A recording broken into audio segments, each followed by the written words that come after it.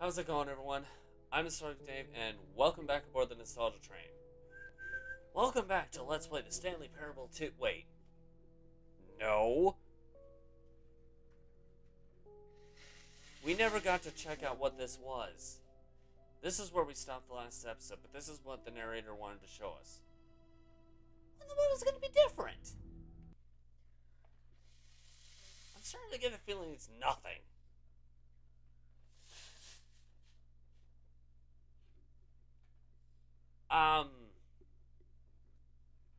Well, I mean, I get the end is never the end. I get that.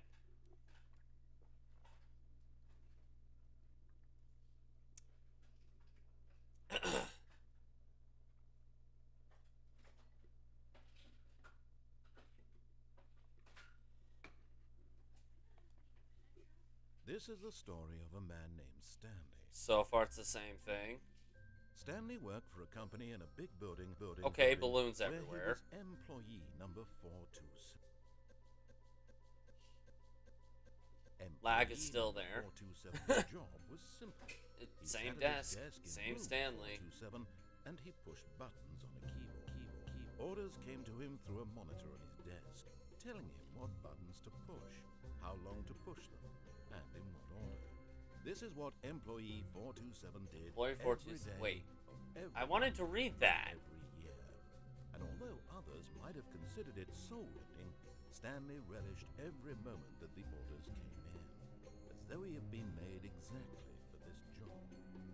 And Stanley was happy. Okay, so far it's pretty much the same except for And then balloons. one day, something very peculiar happened.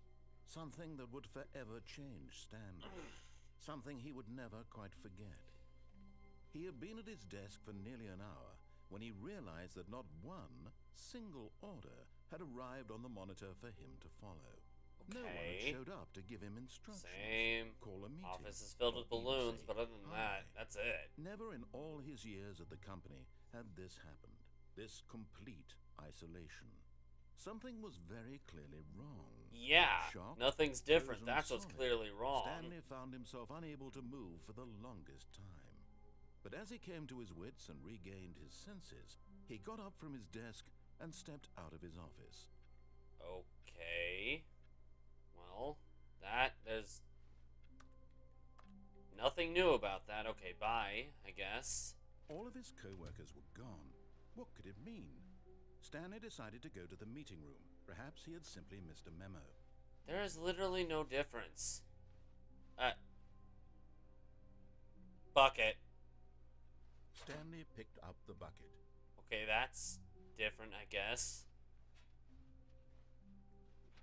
Alright.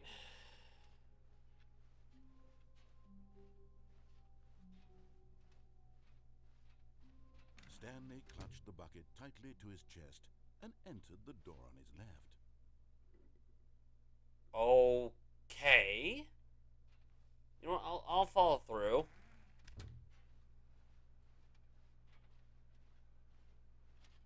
I'll follow through and see what happens. Still no one was here. Yeah. Stanley needed the bucket's warmth and comfort now more than ever. Perhaps his I boss's must have office my was where he bucket. had his It's my only safe haven. Oh, what does this say? Oh, okay. Not cost efficient.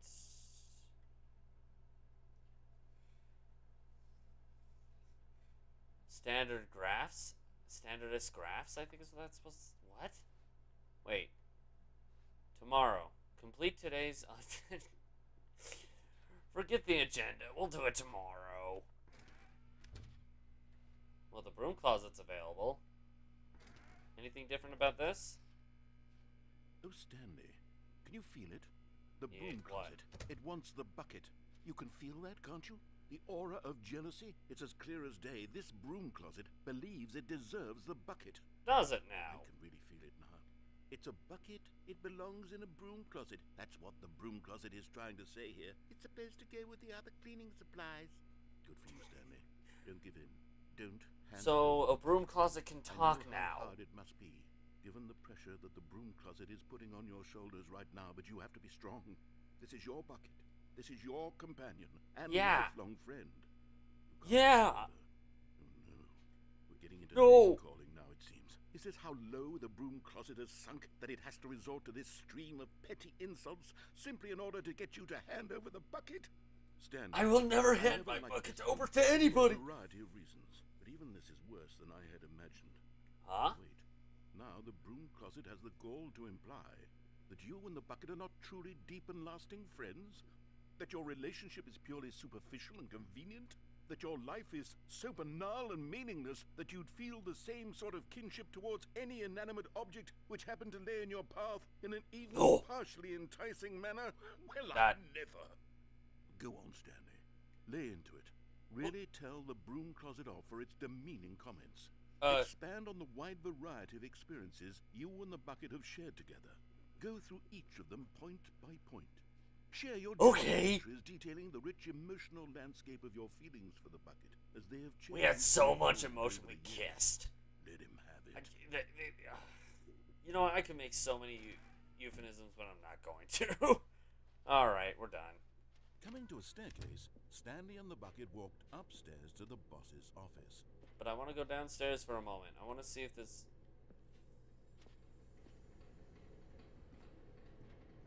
I could go in there again to see what happens. Oh, hello. You found one of them. One of the miniature Stanley figurines. Remember, no reward for collecting all of these. Only the intrinsic pleasure of a job well done. You can't buy that. You're lucky there are only 6 of these, dude. So, I implore you to savor each and every moment you come across one of these beautiful figurines. Okay. I'm not gonna go in there because I don't want that ending yet. We will get it. I wonder if the bucket change... Does the bucket change all the endings or something? Like how they're laid out? I wonder. Hello. Stanley figurine number 2, 3. Figurine. This, you know, there really must be a snappier name for these things. What about minis? I wonder. Stanley figs. What about Stanlerines? Yes, I think I like that. Actually, Stanlerine sounds pretty good. Under your belt. Money in the morning, money in the evening, money for breakfast, money crisp. What?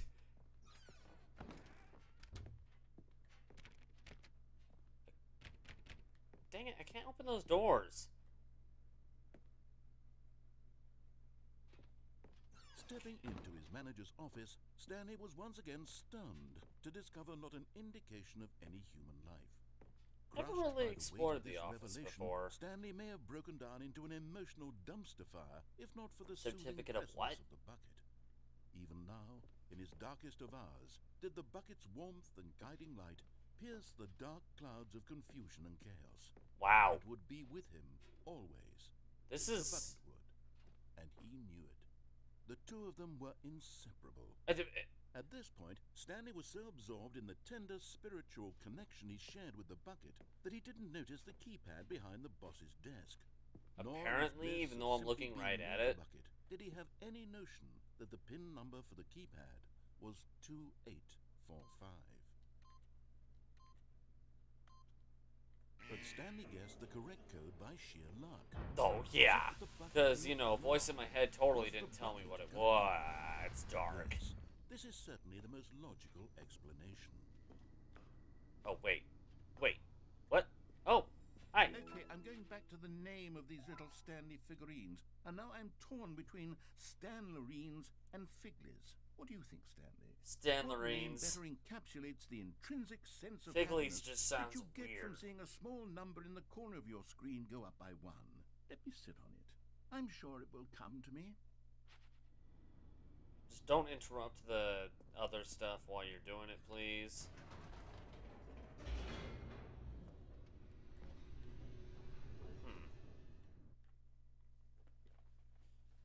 Where are the other 2?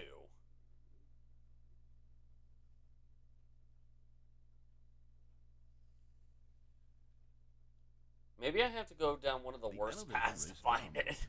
Plummeting towards an unknown fate. Actually, that would make sense. It would be all Stanley could do to keep himself together, if not for the bucket. Soothing him, comforting him, reassuring that in this darkest moment of uncertainty, he would be all right. The bucket is here for you, Stanley. Everything will be fine. Yeah, I know, right? I got a bucket and I'm good. Stanley and the bucket walked straight ahead through the large door that read, Mind Control Facility. What do you think, Bucket? Should we go down the escape route or just go forward? Okay, Bucket says forward. Alright. Has nothing to do with the fact that the bucket is in my right hand. The lights rose on an enormous room packed with television screens. What How many horrible television secret did screens this are there? place hold? 700? Stanley and the bucket both wondered to themselves. That's a lot of television screens to program into one small room like this. I know it looks big, but on the development standpoint, this is tiny And Stanley nearly dropped the bucket compared in to other circumstances. Everyone in the office was being videotaped, monitored like guinea pigs. The bucket had never seen anything like this, and it very nearly burst into tears as Stanley cradled it gently, reassuring it that everything would be fine. Actually, no. You know what? This is actually pretty big for a room, given how low it goes. Was the mind control facility's influence as well? Had the bucket been told to do things it didn't wish to do? I hope not. Of things does a Bucket's my want to do friend. or not want to do in the first place? These questions raced furiously in Stanley's feeble mind. No! He screamed into the bucket. He couldn't accept it. His own life in someone else's control, never! He squeezed the bucket tighter. His one friend in the entire world. At this point, he could trust no one except for the bucket. You're right, I can't even trust you. Proved that like 3 episodes ago. But here was the proof. The heart of the operation. Controls labeled with emotions. Happy, or sad, or content. Yeah? Walking, eating, working. Okay, so all this monitored dialogue and is commanded basically from the this same, very right? place. And as the cold reality of his past began to sink in, Stanley decided that this machinery would never again exert its terrible power over another human life. For he and the bucket would dismantle the controls for good. Okay. Two best friends, Stanley and the bucket, up against the world. They Yeah! high-fived in a really cool way, and the bucket made a sassy comment about taking down the system. Okay, let's turn it off. I like that sassy comment. Alright. So, is the ending the same, or is it... Stanley and the bucket waited in blackness. Okay. Was it over? Was it over? Is it basically Yes, the same? They had done it. Stanley and the bucket had defeated their greatest and darkest enemy, freed themselves from the tyrannical grip of the evil mind control machine. Freedom was now mere moments away. Excitedly, the two of them began to discuss the kind of life they wanted to live once they stepped through this massive door. The bucket wanted to learn to roller skate. Stanley wanted to sneeze in every country on Earth. Both of them wanted to begin watching a movie, any movie, but then stop it halfway through and begin watching it in reverse from the end. The bucket it was a wanted... life they envisioned, but it was one they'd live together with one another to... Stop. I'm stuck on the idea that he's saying the bucket wants to learn to roller skate. Huh? lean on, to trust, to support, and to... What? Wait, what? What? Wait. What was happening? Why had the door stopped? I don't Was know. Stanley and the bucket not about to be freed? An unbearable silence filled the room, lingering in uncertainty. Until finally the truth hit Stanley square in the face. This building did not want the bucket to leave. Uh-oh. Even the facility itself recognized the incredible calm. No, I'll put down the bucket. You know what? No. The bucket. Bucket, don't cry. Lens, not Uh-oh. the bucket. No. Stanley can't leave this place. Not while he has such a precious bucket in his arms. Not while this building has anything to say about it. Stanley realized he would never again leave this very room. But at least he has the bucket. To be trapped eternally in darkness isn't really so bad, Stanley thought to himself. As long as I have my bucket with me, right? I'll be okay, won't I? Stanley gulped. Very soon now, he was about to find out.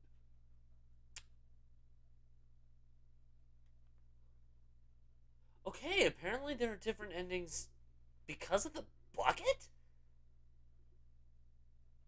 Okay. Um.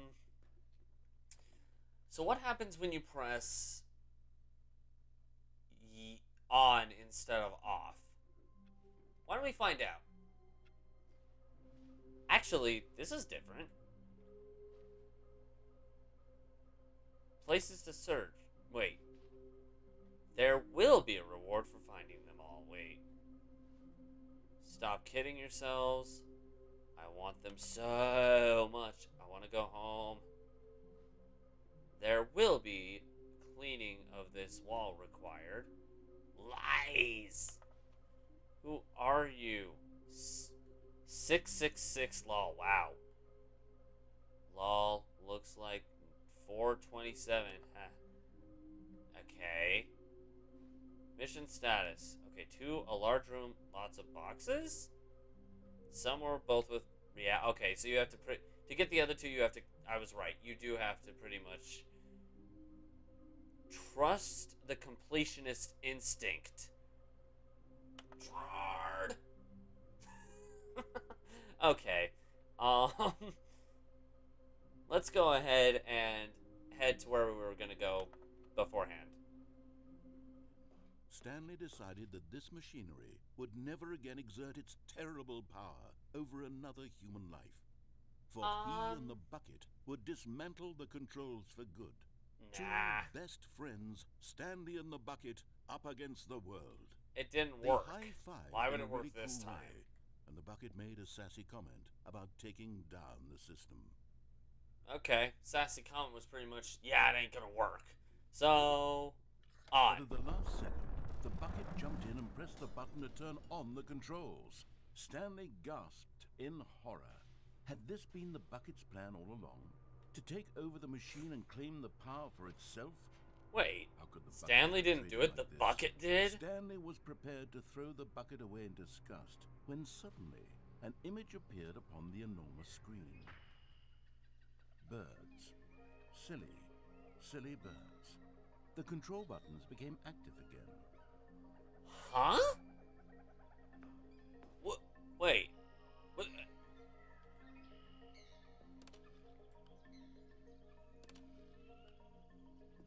Stanley flipped through one video of silly birds after another, and then it dawned on him. This wasn't a mind control facility at all. It was a facility for monitoring and surveilling silly birds all over the world. Huh? The mind controls were only a facade to disguise its true intentions. Had the bucket known this all along? Stanley marveled at the metal genius in his maybe? hands, the one who had pointed him towards this incredible discovery.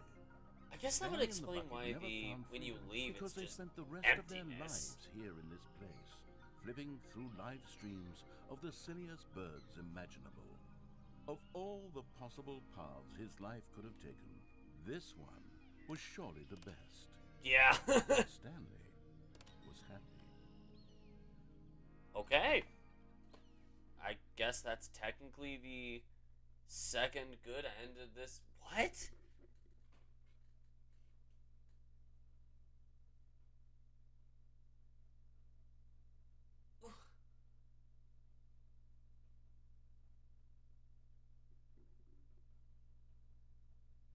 Oh my gosh. But I guess this also means that every ending is going to have a second version with the bucket. So I guess we'll start figuring those out. But for right now, we're gonna leave this here. Get ready to have a lot of bucket fun in the future for the next, like, I don't know how many episodes. The next half of the playthrough. So, thank you guys so much for watching this episode of the Stanley Parable Ultra Deluxe. Hey, at least we now know we're more than halfway done. If you liked it, make sure to push that like button in so far you can't see it anymore. If you really liked it, consider subscribing to the channel. Have a suggestion for an indie game you'd like to see on here? Let us know in the comments below. Want to check out one that's been done prior to this? Click the link in the bottom right hand corner. Our train will take you to that destination. Or if you missed any of the stops on this ride, click the link across my head here and the train will take you there. In the meantime, this train's off to its next destination, but we hope to catch you guys in another ride. Bye!